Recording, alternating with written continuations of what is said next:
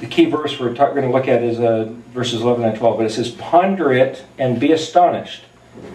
They have been utterly blinded. They were drunk, but not from wine. They staggered, but not from liquor. For Yahweh has poured upon you a spirit of deep sleep, and he has closed your eyes. He has covered the prophets and your chiefs, the seers. To you all, the prophecy is like the words of a sealed document, which one gives to a literate person saying, 'Please read this.' And he says, 'I cannot, for it is sealed.' Then the document is given to an illiterate person saying, 'Read this, please.' And he says, 'I'm not literate.' Adonai said, 'Inasmuch as this people has drawn close with its mouth and with its lips, it has honored me, yet it has distanced its heart from me.